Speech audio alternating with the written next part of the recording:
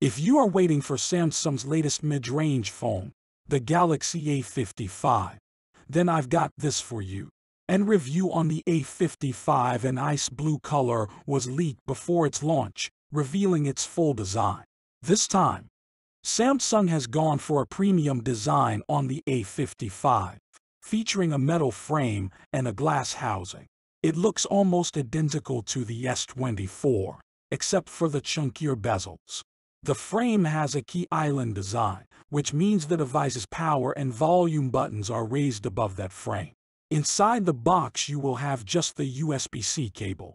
And again, the back glass is glossy, and it has Gorilla Glass Vectis plus protection on both the front and back. The display on this phone is way brighter than the last one, hitting 1615 nits. The A54 only had 1000 nits. The phone could also have the biggest vapor chamber ever for an A-series phone, which means better cooling and better sustained performance. Interestingly, a benchmark reveals the A55 could have a variant with 12 GB of RAM, which is kind of weird because the base S24 still comes with 8 GB RAM.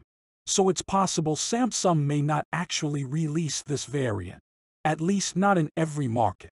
All the mid-range Galaxy phones so far stuck to 8 GB RAM, right? But imagine if they do bring out a 12 GB RAM mid-range phone. That would mean better user experience, better multitasking, smoother UI, reduced stutter, and more. Moving on, it will get an Exynos chip with an AMD GPU.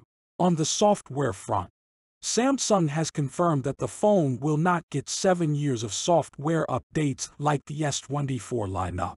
We're looking at 4 OS updates and 5 years of security updates, which totally makes sense. I mean, come on. 7 years of updates for a mid-range phone. That's just overdoing it because, let's be real, the phone won't stick around that long. Also, it seems like the phone won't be getting the AI features that come with the S24, although Samsung didn't mention it. But the absence of any AI hints in the A55 teasers is a dead giveaway. You know how Samsung loves to showcase the Galaxy AI experience on its latest flagship.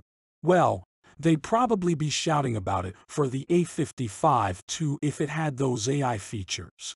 Plus, the A55's Exynos chip might not pack enough punch to handle the advanced AI stuff seen in the S24 lineup.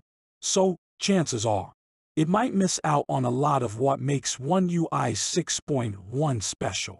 So guys, there's nothing big new in Samsung A55.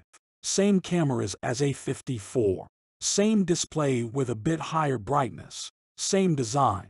I don't think the A55 worth the upgrade this year. What you think, guys? Let me know in the comment section below. And don't forget to subscribe the channel. I will catch you in the next video. Till then, take care and bye.